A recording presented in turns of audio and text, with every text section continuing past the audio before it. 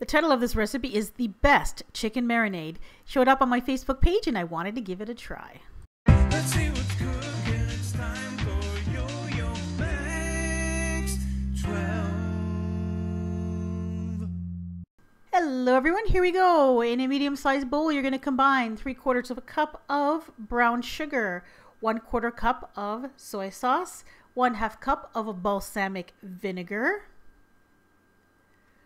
1/2 cup of extra virgin olive oil, 1/4 cup of Worcestershire sauce, 1/8 of a cup lemon juice, 2 tablespoons of Dijon or spicy brown mustard, 2 teaspoons of dried rosemary, 2 teaspoons of garlic powder, 1 teaspoon of ground black pepper, 2 teaspoons of salt, and you're going to blend that together. You're going to put about 3 pounds of chicken pieces in a Ziploc bag, pour the marinade over top, seal off the bag, put it in the refrigerator, and let it marinate anywhere from between a half hour to 4 or 5 hours, depending how much time you have. Remove the chicken from the marinade, and I baked mine in the oven, but you can do it over the grill as well.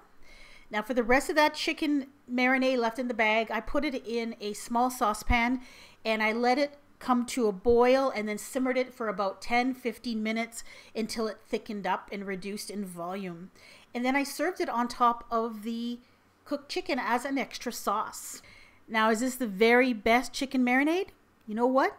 It's pretty darn close. I really like this one. It has fantastic flavors and is one I'm going to definitely use again and again. Found this one on a website called momontimeout.com. We eat a lot of chicken in our household, and I'm always looking for new ways to cook it to make it interesting and different.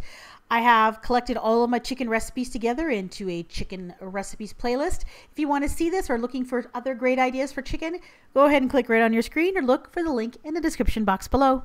Bye-bye. Thanks for watching.